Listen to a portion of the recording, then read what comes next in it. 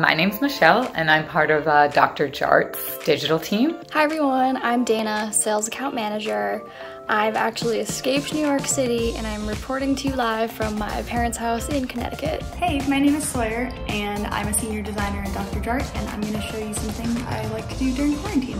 So it's quarantine day, whatever, I don't even know at this point. I'm about to take a break from my work and do my new obsession, which is not so much a secret anymore, and that is TikTok. It's 8 a.m.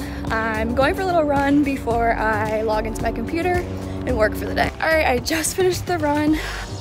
Not done yet though, gonna go back inside and do a couple more exercises before I actually log into my computer. So I finished my work for today and I'm just gonna go ahead and make a quick little easy painting.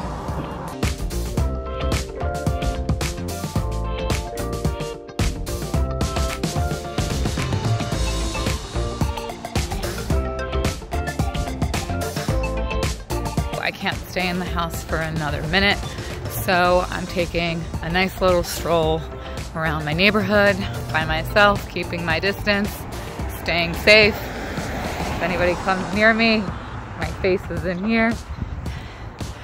And come join me while we stroll. I don't know where all you guys are located and being kept inside, but this is Long Island.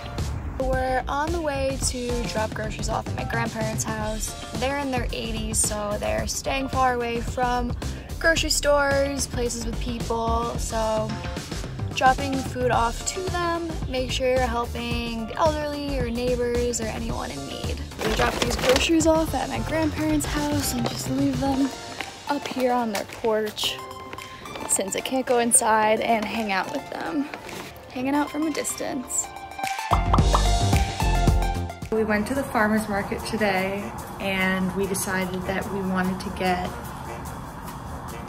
this plant of stinging nettles, and they really burn your hands when you touch them, but it's a really herbaceous Nordic dish that we're gonna try and cook. Very springy, so we're gonna see how that goes.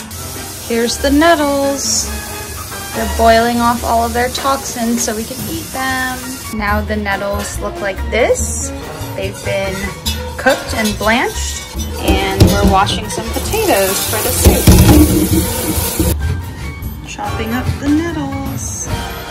We poured the nettle water into the roux.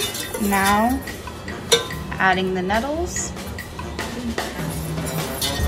We got potatoes going. Ran her through the blender.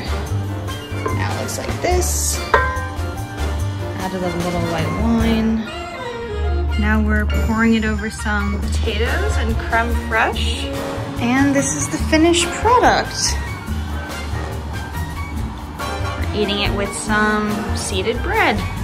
Bon appetit. So this is what happens when all the salons and spas are closed everywhere. You bring the spa to you.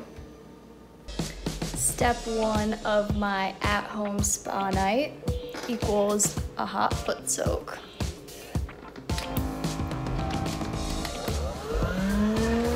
That's more like it.